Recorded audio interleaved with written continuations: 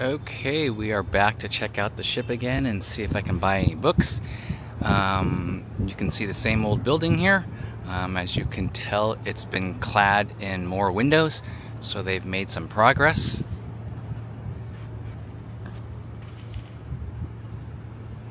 Same river view again. Same buildings with no progress.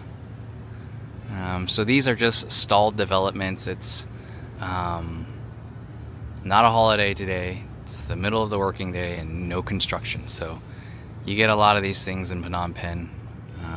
So from the sky, it might look like it's a developed city, but when you get to the ground, it for sure is not. So let's go over to the ferry and see if we can buy any books.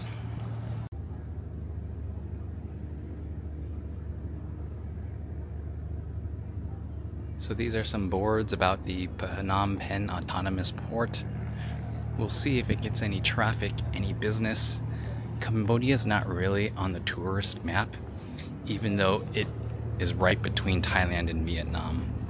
So they're trying to get more tourists here, but there's really no coordinated national tourism strategy.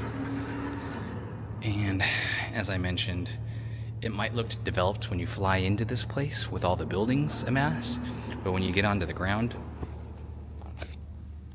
it's just empty and bare bones inside. So hopefully people will come. This video is probably not going to entice people to come, but I just like doing real videos at real time without all the flash, so you can make the decision yourself. Alright, so we got a busload of students coming to check out the floating library, which is good. And now we'll go inside to the boat.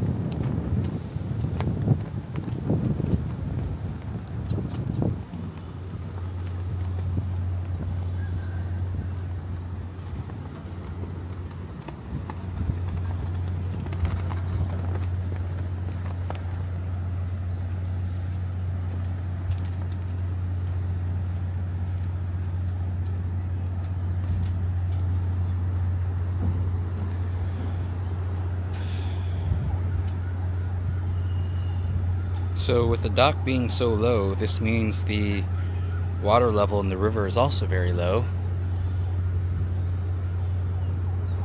So as I mentioned in my last video, when you're on the ferry boat, there's not much to see that is any different than being on the riverside. And part of the reason why the river is so low is because of the dams. There's a lot of dams upstream on the Mekong. And a lot of these dams are actually on the China side, where the river is called by a different name. But China has really spent the last 20 plus years doing a lot of hydroelectric projects, and so by damming the river upstream, there's less flow of water downstream, which is why the river is quite low. And so in other parts actually of the country, the river is even much lower than what you see here.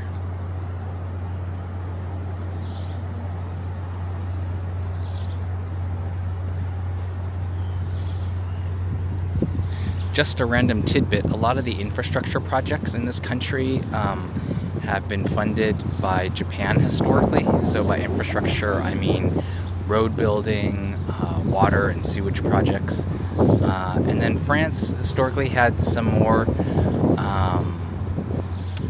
I guess, involvement on the power sector. So it's really just been in the last 15 years or so that the country's been electrified. In the mid 2000s, the country still was not electrified.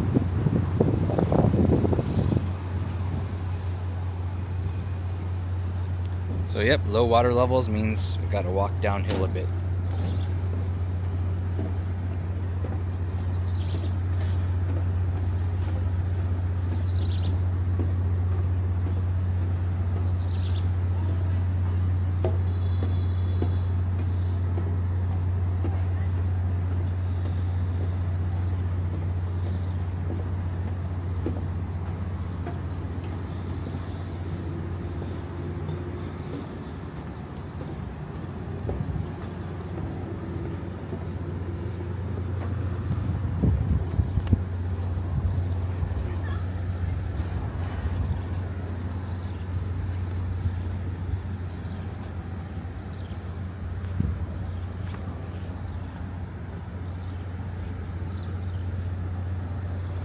Oh, looks like maybe they're still closed for the moment, so looks like some more waiting.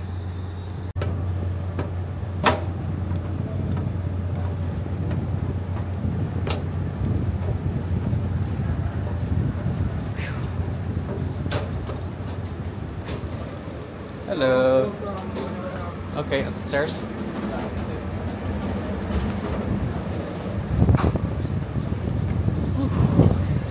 Oh, it's nice and cool. Oh, okay.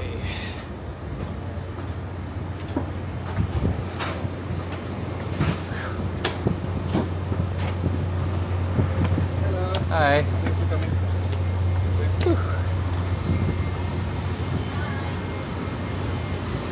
Oh, here's the ship. Okay, so you gotta be well-abled and able to go up steep stairs. So if you have walking disability, then you won't be able to come on the ship. Hi. Let me go through you with Okay. our units. Okay. So if you're gonna see a number, always remember to add 20. Okay. Okay. So if this is 100 unit, then it will be 10,000 reals Okay. in Khmer. And first, we do not accept ABA QR Okay. code. Okay. It's only for cash. Okay. Visa and MasterCards will Okay. be fine. Okay. Welcome. Okay. Thank you. Thank you.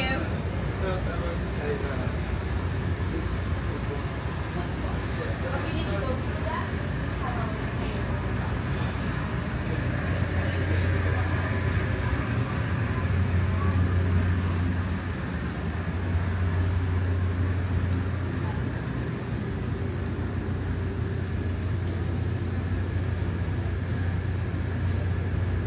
I feel like I could use these books on food and digestion and bones and muscles, as I need to get some probiotics and I've just signed up for a gym membership. So my gym membership is $40 per month, which is expensive if you compare it to prices in America. But my gym has aircon, and the one right around the corner from me, that gym is only $30, but it doesn't have aircon.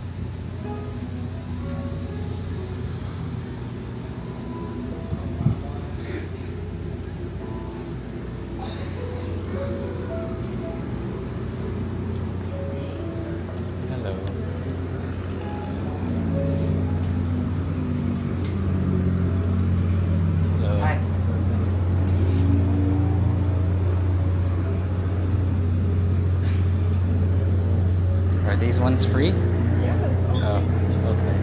Cool.